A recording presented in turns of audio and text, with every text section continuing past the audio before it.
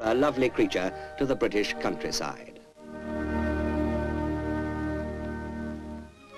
If you appreciate the grace and poetry of motion of the butterfly, you'll be fascinated by the ancient sport of kite flying.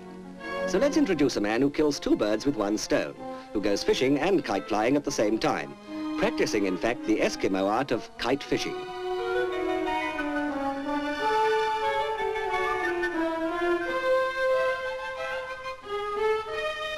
The man who never fails to astonish local anglers at Worthing Pier is Canadian Alan Hervey, who first learnt to fly kites on the prairie, even on horseback.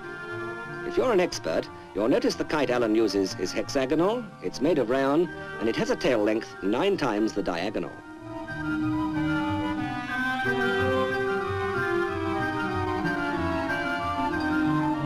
Ordinary fishermen on the pier have to wind in their lines long before the tide goes out. But Alan, who when he's not fishing is a singer with the famous Mapleleaf Four, can trail his hook over a quarter of a mile away.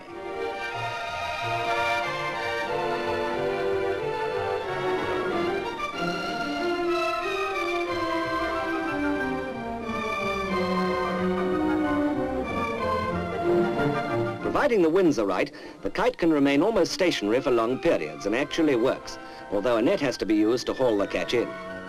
The only snag with this method is that you can't talk about the one that got away.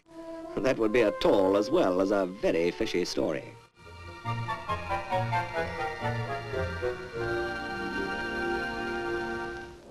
The logical development of the kite